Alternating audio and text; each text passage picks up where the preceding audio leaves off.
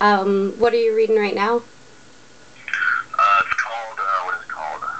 Near a Thousand Tables, A History of Food. Huh. That sounds interesting. I'm reading Manson's autobiography right now, and it's very interesting. Yeah, I've read that one. He's a interesting guy. I That's for remember seeing sure. him back when he was Marilyn Manson, the Spooky Kids. Oh, really? Wow. Um, so do you guys happen to have any plans for any upcoming collaborations with anyone? Or Like maybe writing with other bands? yeah, or maybe is there anyone that you would like to collaborate if you don't have anything in the works? Definitely not anything in the works as far as bands that I like to collaborate with. I think, it'd be cool to work with Big Girls and Foo Fighters. That'd be cool. Definitely. So how do you like handle stress? I know it's a real stressful environment on the road. Like, what do you do to just relax and kick back? I enjoy a nice cold beer. There we go. Or two.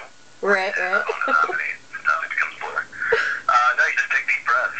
Some people are made for this, some people aren't. I enjoy this. I enjoy the taxing things. I enjoy the uncomfortableness of not exactly always having a comfortable home and always being around people. There's a lot of quiet time and peaceful time. Sometimes you need it and you try to make those things happen. I think the hardest thing is missing your family back home. But this is what I do and I love it. So Exactly. it's a pain in the ass by any means.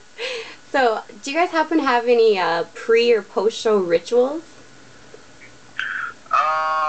Pre-show, we usually start about an hour before show, and then start warming up. People start warming up. You get in that mindset, kind of like getting ready for a football game or something like that. And then we have like a huddle session before we go on stage, and that's it. Then you go out there and try to destroy. I have to have my chewing gum on stage. I have to. That's my thing. Really, that's it. It's just that focused time an hour before. After, everybody kind of either goes their separate ways or we go watch the other bands. That's cool. So, I loved your video for Devour, and I'm wondering, do you guys know what your next video will be? We're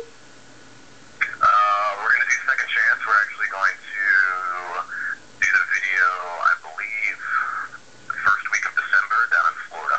Oh, sweet. Can't wait to see that one. Yeah, it should be, I would imagine it'll come out in January. Cool. So what would have to be the weirdest rumor you've ever heard about yourself or the band in general? I don't know if it's weird, but I've heard both that I've heard that we're a Christian band, which isn't true, because of the name, but I've also heard because of the name that we were racist. Really?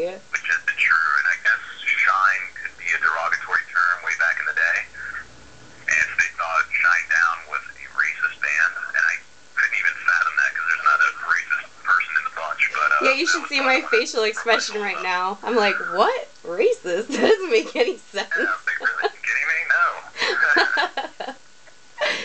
So, do you happen to have like a favorite venue or crowd or that you've played at or two?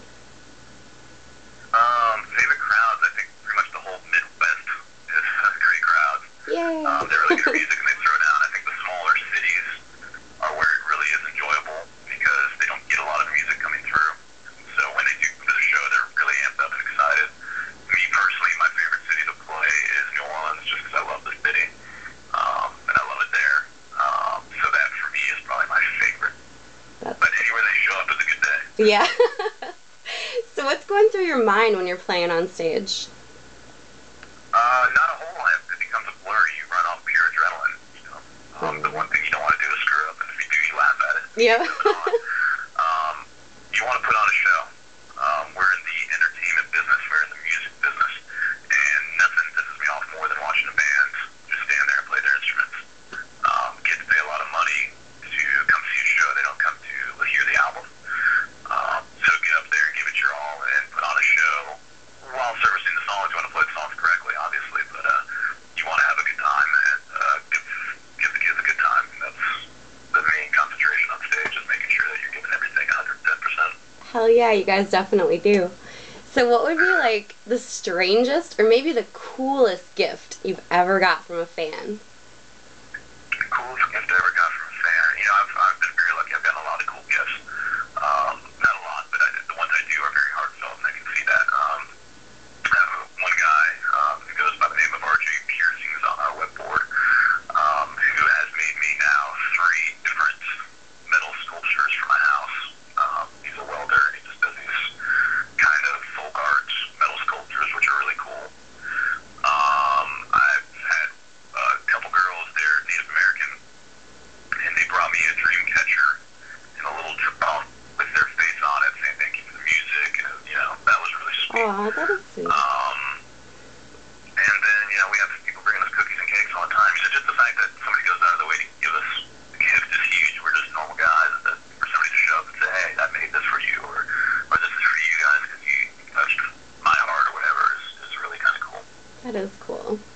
So, by chance, do you possess any hidden talents?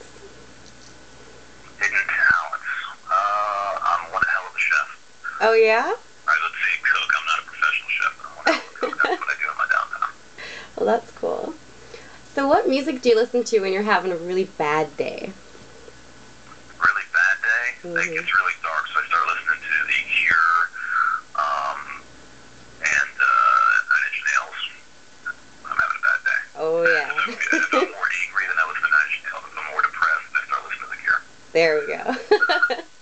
So, do you happen to have, like, a most prized possession that you have to have on tour with you? Probably what I have to on tour more than anything is my computer. It's the only way to stay in touch with family and keep this business going. So I wouldn't say it's a prized possession; it's a necessity. Right. But I have to have it. Other than that, cold beer is always a good thing to have. Indeed. All right. Well, last question I have for you today.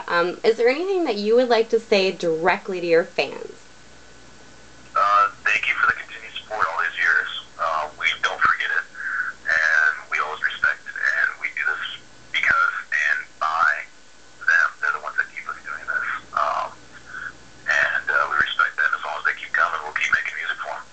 Sweet. Sounds good. Well, I can't wait to see you guys on the 21st. And what are you playing? Are you playing Madison tonight? Is that it? Yeah, we're good. Well, I hope you have a great show. I'm sure you will. And I will Thank see you guys on the for being 21st. patient with the interview. I know it was like pulling teeth to get me on the phone, but I appreciate it. It's all good. I'll talk to you later. All right, thank you. Yep. Bye-bye. Bye-bye.